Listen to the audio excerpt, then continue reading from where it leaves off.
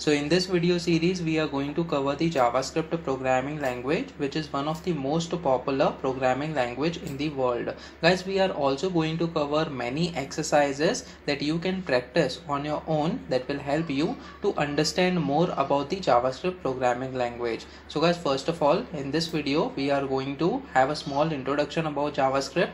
Also we will see how you can install the Node.js, which is the server environment where you can write the JavaScript code and run on the backend server, and then we are going to see the hello world example in JavaScript. So guys, basically the JavaScript is the world's most popular programming language, and previously it was only used for the front end development along with the HTML and the CSS, but then with the help of the Node.js server environment we can use JavaScript programming language for the backend development as well. So guys, JavaScript is the programming language of the web. So basically whatever pages you see, that is the websites that you see on the internet, most of them will be having the JavaScript code as far as the interaction with the website is concerned. Apart from this, it is a must learn language to become a web developer. So guys, if you want to become a front-end web developer or a back-end developer as well, JavaScript is the one of the programming language that you should know. Now guys, what is the uses? So basically HTML is used to create the web pages that you can see on the websites,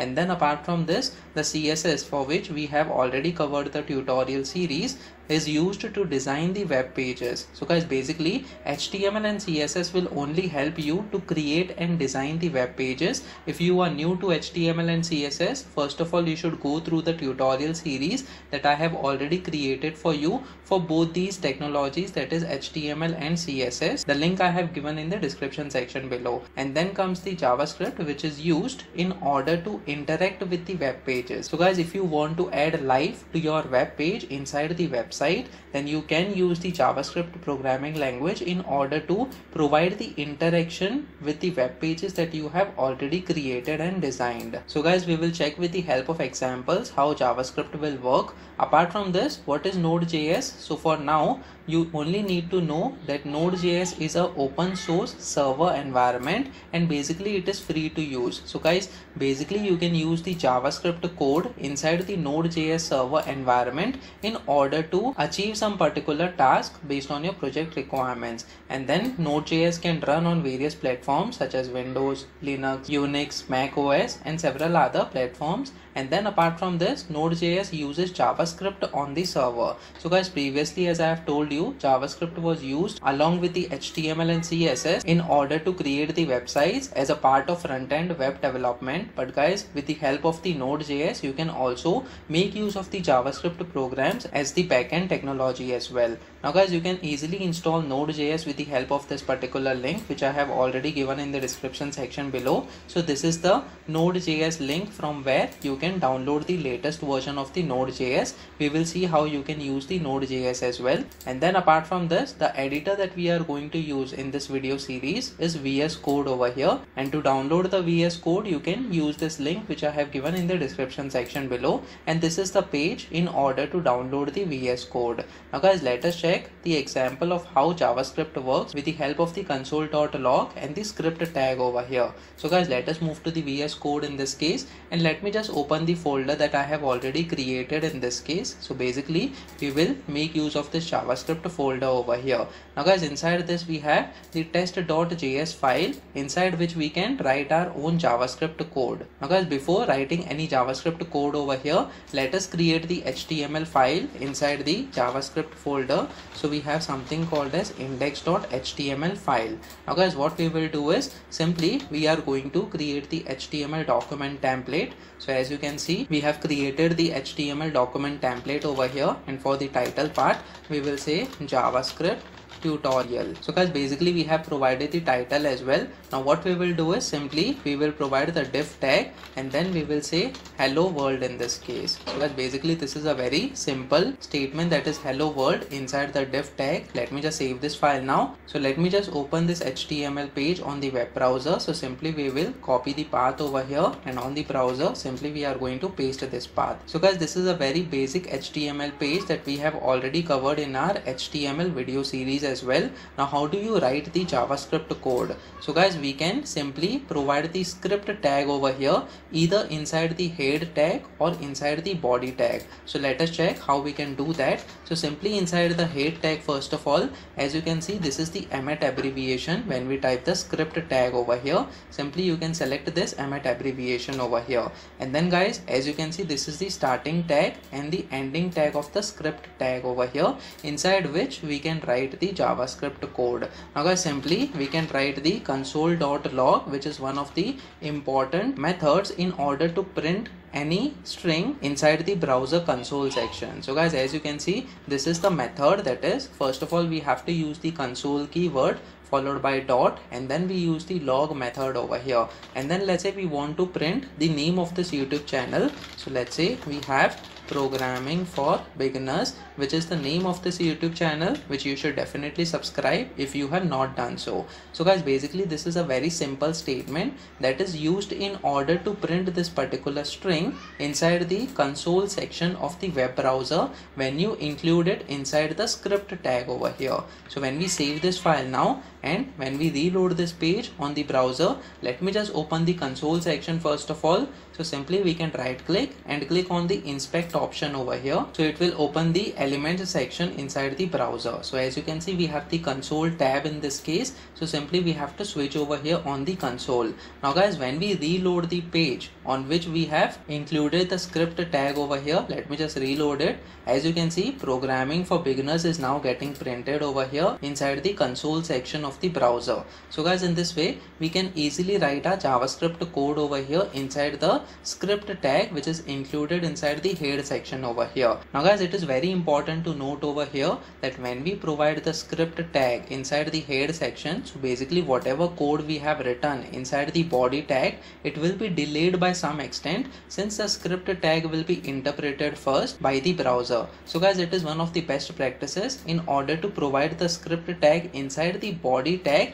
and at the end of the body over here. So simply I'm going to remove the script section from the head tag over here, and then after the div tag that we have provided and before the end of the body tag, we can simply paste the script tag that is having our JavaScript code. So guys, this is one of the best practices, since whatever elements are to be displayed on the web page, those must be interpreted first by the browser, and then in the end the JavaScript code must be loaded and then executed. So guys, this will be one of the best practices in order to provide the better user experience, and user must not wait for the HTML elements to be displayed just because our script is loading inside the head tag of the HTML page. So whenever you are going to write any of the JavaScript code, always remember to have the script tag at the end of the body tag over here. So when we save this file now, it is going to have the same behavior, that is, it is going to print this Programming for Beginners. So let me just reload this page once again. As you can see, we have Programming for Beginners. Let me just provide certain more keywords over here. So we have Programming for Beginners YouTube channel in this case. Let me just save this file now, and when we reload this page, as you can see, we have the statement Programming for Beginners YouTube channel. So guys, in this way simply you can provide the console.log statement in order to provide certain string to be printed on the browser. Now guys, with the time you are going to write more and more complex websites. So in that case, what you have to do is you will have to write multiple lines of code over here as far as the JavaScript code is concerned. So in order to maintain the HTML and the JavaScript code properly, you can separate this JavaScript code from the HTML code over here. So simply I'm going to copy this line, that is console.log over here, and then inside the test.js, as you can see, we have created another file over here. Let me just delete this file and recreate it so that it becomes easy for you as a beginner in order to create the JavaScript file. So guys, let me just add the new file over here, and simply we are going to name this file as test and then followed by dot. Since it is a JavaScript file, we need to provide the extension that is .js over here.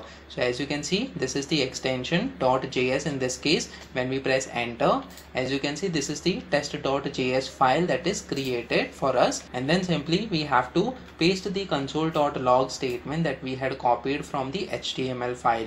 And then guys, what we have to do is, very important thing is, we need to link this particular HTML file file with the JavaScript file over here. In order to link it, what we can do is simply we can use the script tag over here along with the source attribute. As you can see, script :src, this is the emit abbreviation that we must use, and when we use this emit abbreviation, it provides the src attribute as well, for which the value must be the path of the JavaScript file that we have created. So guys, basically this is the external JavaScript file that we have already created, which we have to link it with the HTML file over here. So simply, since both these files are present in the same directory, we can provide the name of the JavaScript file, that is test.js in this case. So guys, as you can see, this is a very simple statement in order to link the HTML file with the JavaScript file over here. When we save this file now, again you will not see any change over here. The same statement should be printed, that is programming for beginners YouTube channel. So when we reload this page, as you can see, there is nothing that is getting printed over here. That's because we forgot to save this file, that is the JavaScript file you can see over here. So guys, it is very important to save all the files whenever you are writing the code inside the HTML, CSS or the JavaScript files. So let me just save this file now, and when we reload this page once again, as you can see, programming for beginners YouTube channel is now getting printed over here on the console section of the browser. So guys, in this way you can write the JavaScript code inside the external JavaScript file that we have already created and link that file with the HTML file with the help of the script tag at the end of the body tag over here. Now guys, apart from this, let us also add another statement over here. So simply you can type log keyword over here, and as you can see, log to the console. This is one of the important shorthand method that VS Code provides you in order to write the code faster. So simply you can press enter over here. So console.log statement will be printed in this case, and then let us say we want to provide the other statement, that is hello world in this case with the exclamation mark. So as you can see, this is the second statement that must be printed. So when we save this file now and try reloading this page once again on the browser, you can see that two statements are getting printed over here, and it is also providing the line number of the external JavaScript file, which is helping us in order to print these statements in this case. So guys, this is as far as the front-end development is concerned with the help of the JavaScript code. Now guys, when you are going to copy this file at the backend and you simply want to run this file with the help of the Node.js, then how it will work? So guys, simply what you can do is open terminal over here on the VS Code. So this is the keyboard shortcut, that is Ctrl plus backtick. And then guys, what you have to do is go to that directory path where your JS file is present, and simply you can provide node followed by space character and then the name of the file, that is test.js over here. So guys, as you can see, you make use of this node command in this case in order to run this particular JavaScript file. So when we press enter over here, as you can see, the same code that we had written in the JavaScript is now getting printed over here, programming for beginners YouTube channel and hello world. These are the two statements that we wanted to print. So guys, this is as far as your backend development is concerned. With the help of the node command, you can print those statements over here. Apart from this, we are going to learn a lot in the upcoming sessions as well. So basically, when you are going to learn about the JavaScript programming language, either you can integrate it to your existing HTML file and provide the interaction with your web pages, or else you can write the backend code as well and run it with the help of the node command over here, as we have seen in this case by using the node command followed by the name of the JavaScript file. Guys, it is important to install Node.js over here with the help of this particular link in order to run this particular command with the node keyword in this case. So guys, comment in the comment section below whether you have learned something out of this video. Please make sure that you like this video so that it reaches to more people, and subscribe to this channel so that you get the notifications on upcoming videos as well. I'll see you in the next video, in which we are going to learn about how to change the HTML content using JavaScript. So stay tuned.